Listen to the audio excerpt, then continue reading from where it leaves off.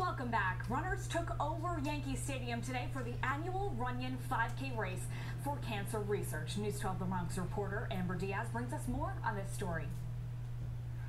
Strike out cancer! Strike out cancer! I love coming out here, starting off the race, getting everybody all pumped up and ready to kick some butt. The Runyon 5K, held here at Yankee Stadium, helps raise money for cancer research, and runners like Damon couldn't be more excited to do it. You're helping fight cancer.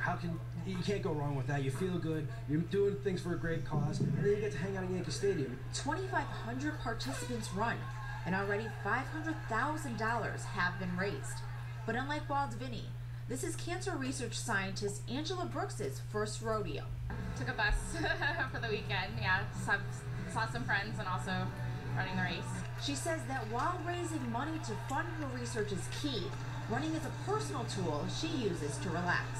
I don't have headphones. I like to just observe my environment and just relax.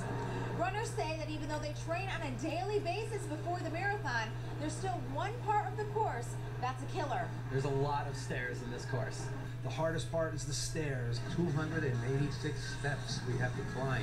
You don't come down the stairs. All profits from the Runyon 5K race go to cancer research, which scientists say pushes us one step closer to finding a cure. From Yankee Stadium, Amber Diaz, News 12, The Bronx. More than 2,300 baseball fans, athletes, cancer survivors, and their friends ran for a good cause at Yankee Stadium today. They also part the 6th annual Runyon 5K, raising money for the Damon Runyon Cancer Research Foundation. We're told participants raised $500,000 for the nonprofit today. Good job. Well done. It's like bobblehead doll days. A lot of running at Yankee Stadium today, but not on the base pass. Close to 2,400 people racing through the concourse, up the steps, and across the warning track in the 6th annual Runyon 5K for Cancer Research.